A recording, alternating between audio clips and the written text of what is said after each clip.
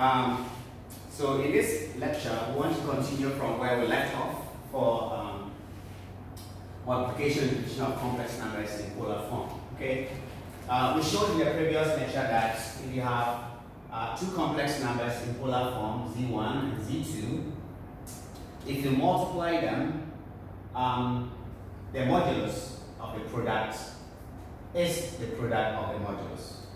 All right, and then the quotient.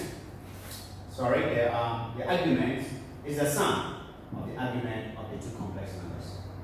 And if you divide the two complex numbers, then the modulus, resulting modulus, is the modulus of the first one divided by the second. And the argument is the difference of the two arguments. Alright? So this is powerful. Now, this has some very interesting geometrical interpretations. What he's saying is that, let's assume that you have complex number z1, and you can, let's suppose we can write it as this. Okay, assume that the angle θ1 is here. So let's say this is our z1, okay, with an angle of θ1. Okay, this is, let me write it here. So this is z1, angle θ1, okay? And then, of course, the modulus is the distance. And then let's take another one. Let's call that, let me call this z2. Z2 makes an angle of θ2, right? θ2. And θ1 is less than θ2. Suppose they are all positive angles. What this is saying is this: if I multiply these two, right, they are more or less like vectors, right? I have a vector here. If I multiply them, the resultant vector is going to have a modulus, a distance that is a product of the two. So suppose this is 3 and that is 2. If you multiply them 6, so the resultant complex number is going to have an argument which is the sum of the two, θ1 plus θ2. So it's going to be, let's assume it's going to be somewhere here. Big, right? It's a sum. And then, okay, this is going to be set, and that will be the product, z1 and z2. So that's what this is saying.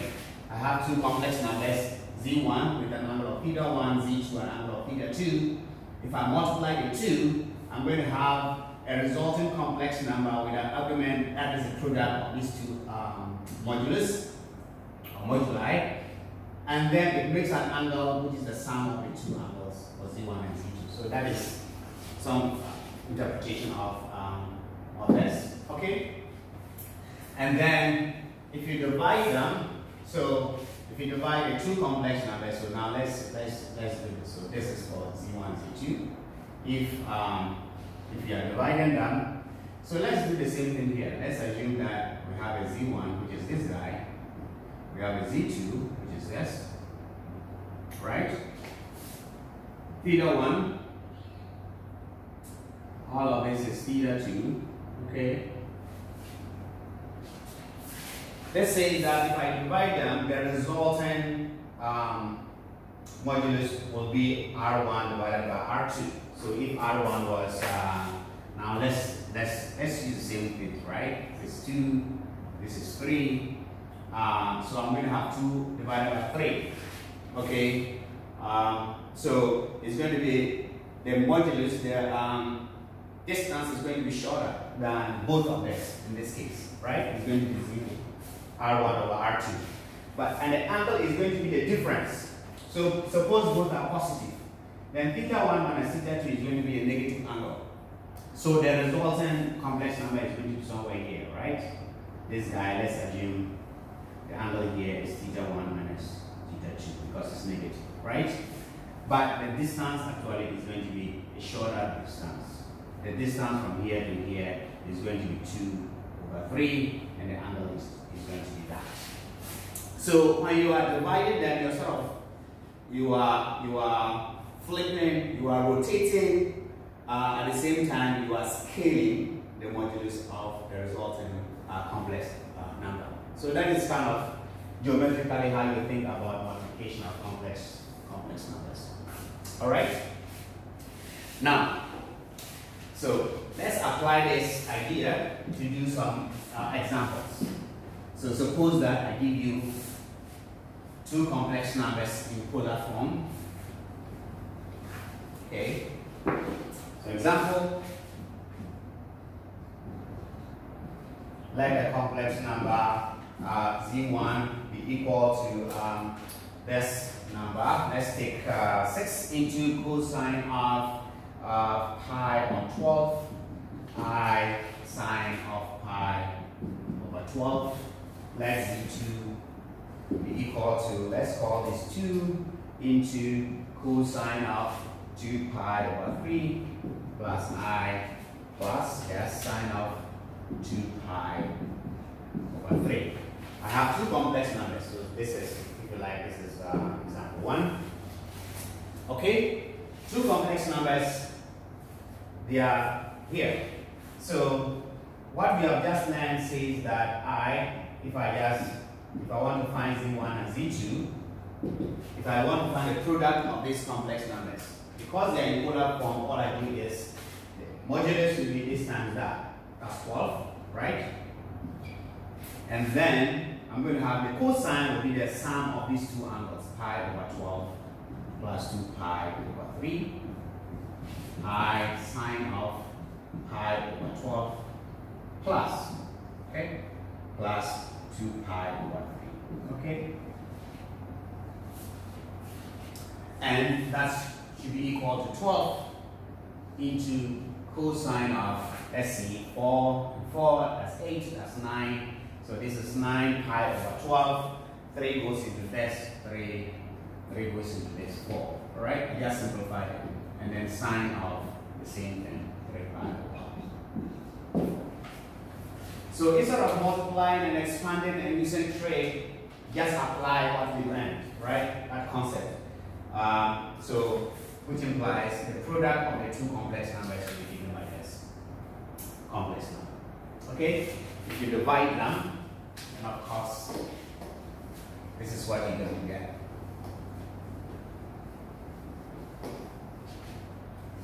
If I divide the two complex numbers, z1, z2, then I'm going to take this divided by that, right? I'm going to have 6 divided by 2. And then I'm going to have cosine of, now the argument of the result will be the difference, will be this minus that. It will be pi over 12 minus 2 pi over 3. I sine of pi over 12 minus 2 pi over 3. Okay? So this is equal to, this goes in here 3, right? And then I'm going to have cosine of, then 12, so multiply by 4, that is 8, so this is negative 7 pi over 12 minus 7 pi over 12, okay? This is going to be the same thing, minus 7 pi over 12, alright? Of course, then you can simplify this. Again, cosine of negative x is cos x, so the negative just goes, and I have 7 pi over 12. And I can pull for sine, I can pull the negative out, that is minus I sine of 7 pi over 12. You can put a bracket here. Okay? So z1 over z2 is just equal to that. Alright? So that is how you apply the concept of multiplying and dividing complex numbers. Let's do a second example, which is a little bit trickier. So I'm going to say example 2 here. Okay, so I'm going to get rid of this. Let's get rid of this and that. Okay. Let's get rid of this. Okay, good. So now, great. So let's change this to let's see. Let's do. I have an example here. I'm going to put 3 here. Okay, get rid of all of this. Call z2. This time z2 is going to be 3 cosine of.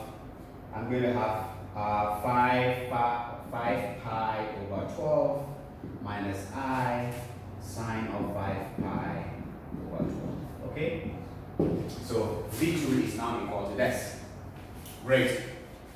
So how do we get that?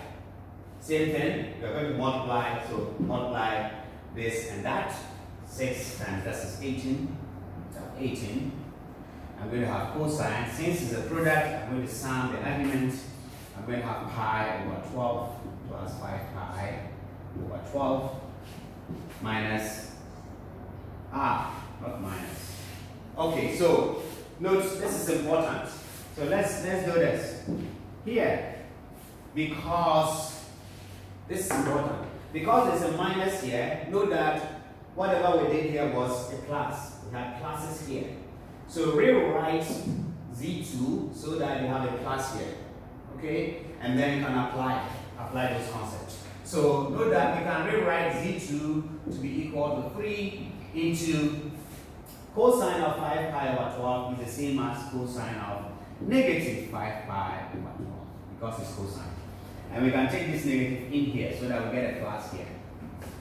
Sine of negative 5 pi over 12. This is the same as that.